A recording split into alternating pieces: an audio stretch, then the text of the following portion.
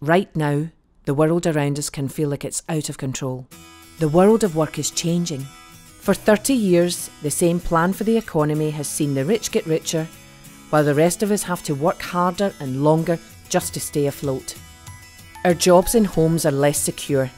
We work longer, get paid less, pay more, buy more, feel isolated, and like you can't do anything about it. And we're told there's no alternative. And if you're a worker and a member of a trade union, you know what kind of society we live in. We live in a society where exploitative firms are allowed to get away with it, where millions of people can't be sure of a regular pay packet or experience bullying at work, and where the Tory government wants to take away our right to stand up for decent wages, a safe workplace, and a chance to have a good life outside work. But this summer, as trade unionists, we have a chance to change that.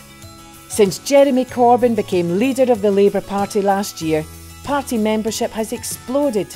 Hundreds of thousands of people are organising to fight back against the Tory government that has let all this happen. We all want hope of something better. A nation of reliable work, not zero-hour contracts. Of decent pensions, not working till you drop. Of workplaces where you are treated with dignity and pride, not like you should be thankful to even have a job.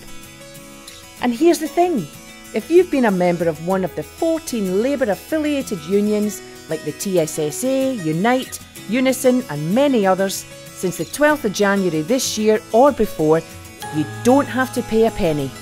You're entitled to a vote in Labour's leadership election because this is our movement and it's your right as a member of your union. All you have to do is enter your membership details and sign up via the Union or Labour Party website. The deadline to secure your vote is midday Monday the 8th of August. And once you've got it, use it. Thank you for your support.